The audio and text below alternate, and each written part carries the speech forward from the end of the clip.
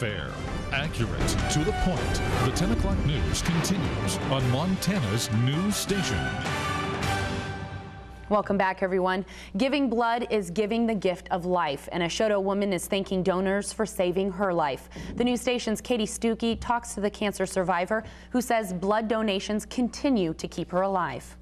I was moving along in life just like anybody else, and I was happily living on a ranch in Shoto, Montana with my best friend, my husband, and my 8 children. But when Marilee Stott found out she had acute myeloid leukemia, time on the ranch with her family was replaced by months in the hospital. It seemed to happen almost in an instant. My life changed, and I was in bed and a very sick woman. When doctors told her she had a 50% chance of living, Stott says she made the decision to be a survivor. I wanted to grow old, experience life, see the world, do the grandma RV thing, and so I knew the only way out of this mess was to move forward and to go through it. But Stott was not alone on the road to recovery. Her husband Daniel remains at her side through all treatment. An anonymous donor gave Stott his bone marrow.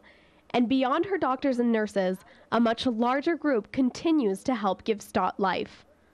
Stott gets a blood transfusion every 3 weeks to replenish her red blood cells. Since she started keeping track, Stott has received 145 units of blood, 145 units that are more than just blood. For Stott, each unit represents a person helping her to live.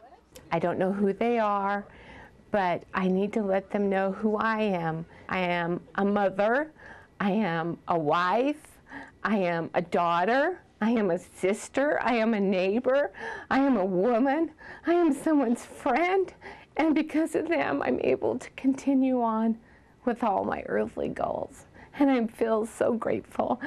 Stott now lives cancer-free and even describes her journey with cancer as quite a gift. In Great Falls, Katie Stuckey for Montana's news station. The American Red Cross takes blood donations every day. If you'd like to donate specifically to leukemia patients, there will be a drive on Thursday, January 17th from 10 a.m. until 2 p.m. at the Sletton Cancer Institute in Great Falls. Stott says she plans to greet donors at the blood drive. What a beautiful smile and an inspiration to a lot of people.